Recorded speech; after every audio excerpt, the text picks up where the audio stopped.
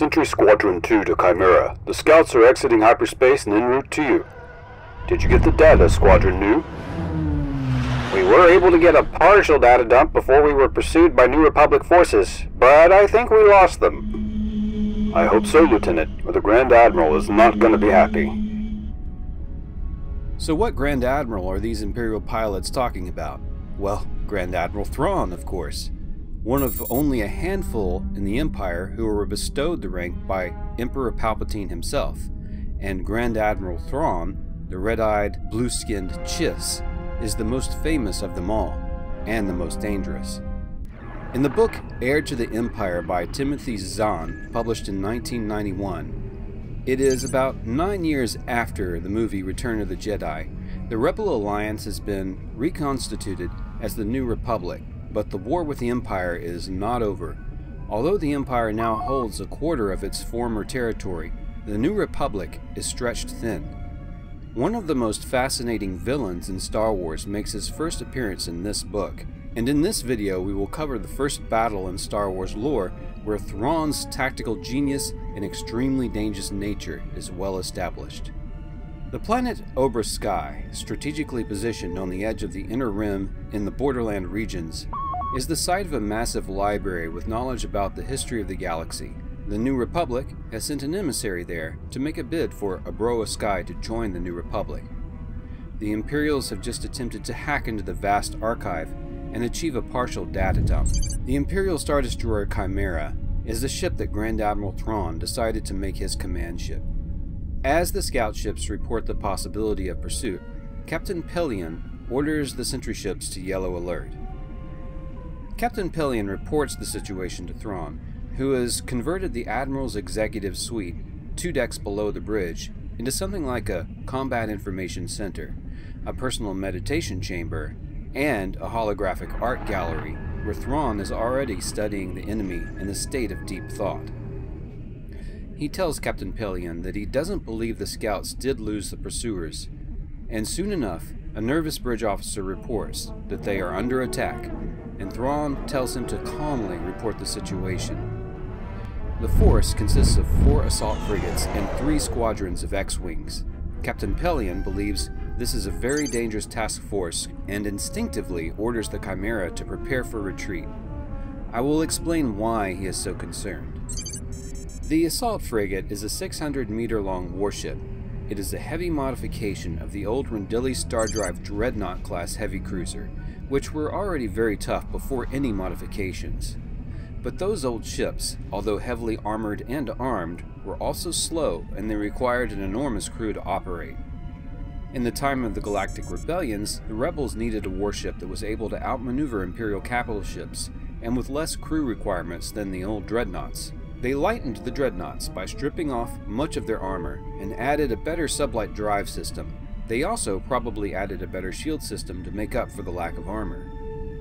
A small task force of these could encircle something like a Star Destroyer, mitigate the damage from the heavy turbolasers, and attack the Star Destroyer's flanks.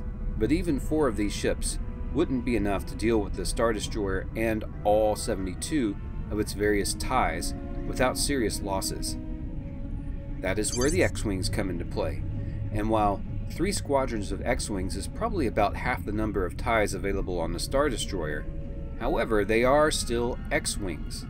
X-Wings are shielded and heavily armed, while TIE fighters, although more maneuverable, are unshielded. If the X-Wing commander knows what he is doing, and most New Republic pilots by this time are far more skilled than their Imperial opponents, he can play to the X-Wing's advantages and defeat the TIE fighter force. And most X-Wings are also armed with a complement of proton torpedoes. These weapons are very effective for surgical strikes against capital ships, so they would be able to assist in attacking vulnerable parts of the Star Destroyer. On top of all this, the Empire has seen better days. The Chimera's crew is young and inexperienced, many of whom are conscripts, so you can see why Pellaeon's order to retreat is not cowardice but good tactical instinct.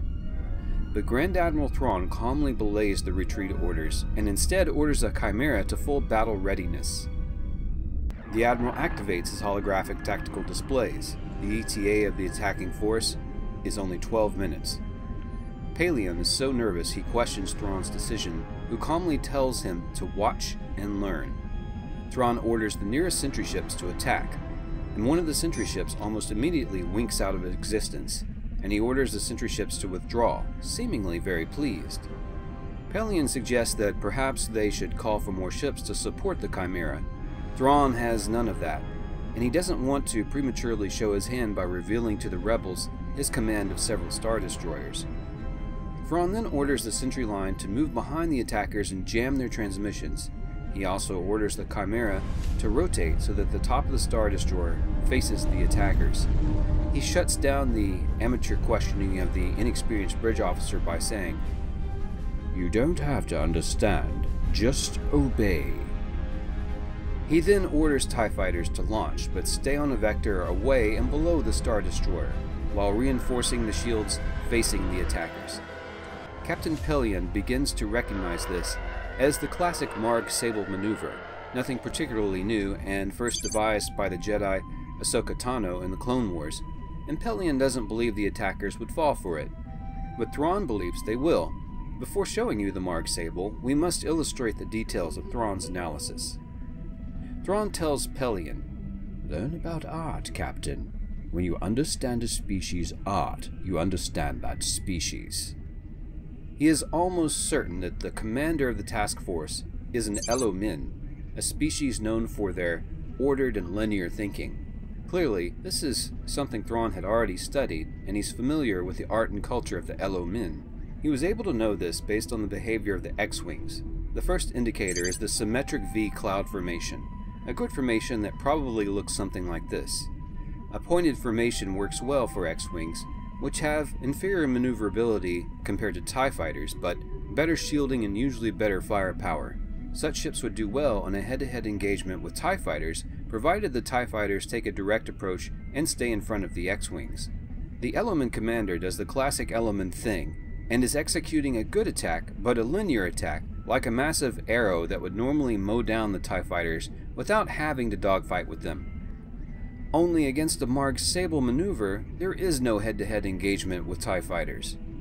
In a Marg Sable, the fighters move back along their launch vector, use superior maneuverability to maneuver around their capital ship, and like the falling cascade of a water fountain, attack from all directions. In this situation, the X-Wings would have no choice but to dogfight, and would begin to take heavy losses. Now, in the book, the details are imprecise about what happens next, and I can offer a theory based somewhat on World War II naval tactics. The New Republic commander, after having realized that his fighter force was by then practically eliminated, panics a little. He now knows that his assault frigates would be extremely vulnerable to fighter attack.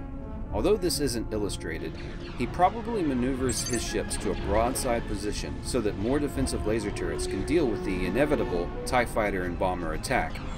This is a mistake, and I will show you why in a moment. But first I want to point out the power of psychology here. As the old saying goes, no plan survives contact with the enemy. That is a bit of an exaggeration, but the point is, if you're a linear thinker and cannot adapt to a changing situation, this can lead to impulsive actions rather than calm, adaptive action. A Star Destroyer's weakness is that it can be outmaneuvered and targeted in vulnerable spots, but the Elomin commander's fear of the TIE fighters leads him to forget this, as well as one of the Star Destroyer's biggest strengths, its giant heavy turbolaser turrets, all of which are now facing the assault frigates, which are showing the Chimera their broadsides, making them a nice, easy target to hit. The TIEs can now leisurely execute a flanking attack on the assault frigates, while the heavy guns of the Chimera go to work demolishing the assault frigates one by one.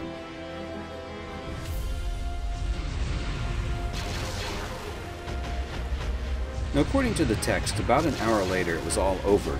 More than likely, a couple of the assault frigates had to make a hasty retreat and survive, further reinforcing Thrawn's decision not to reveal the other Star Destroyers under his command just yet. Later, after the Obroa Skai data dump has been analyzed, Thrawn explains to Pelion that this is an important piece of the puzzle.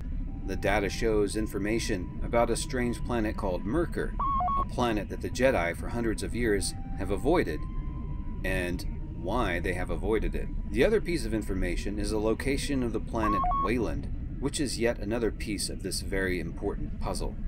Pelion asks Thrawn what puzzle he is referring to. In Thrawn's own words, "The only puzzle worth solving, of course, the complete, total, and utter destruction of the rebellion."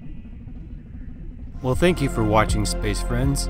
I gotta say, this project had a lot of dead ends and puzzles I had to solve. I was trying a few new things in this one, so it took a while. But hopefully the next one, I won't run into as many dead ends. And no doubt this series will continue, with at least a few more battle breakdowns from the Thrawn trilogy. Until next time, Space Friends.